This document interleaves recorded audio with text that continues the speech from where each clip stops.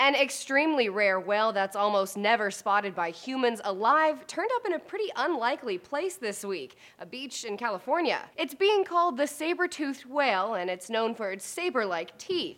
It prefers to swim in extremely cold waters of the Bering Sea around Alaska and Japan. So scientists were shocked when the body of this 15-foot, 2,000-pound whale that washed up on Venice Beach Wednesday was identified as a female saber-toothed whale. The carcass was apparently pretty well preserved and in good shape except for a few bites from cookie-cutter sharks. You can't see the creature's trademark teeth because the females don't have them, but according to the Alaska Department of Fish and Game, the males have 2 large teeth that jut out of the lower jaw. Researchers are eager to study the whale's body to gather more information on this elusive species because it's a rare opportunity to study the natural history of these kinds of animals that are so rarely observed, even by marine specialists. How the whale ended up in California will most likely remain a mystery. The carcass was picked up by the Los Angeles County Natural History Museum, so it can be studied by scientists who hope to learn more about the species and what caused its death. For Newsy, I'm Logan Tittle.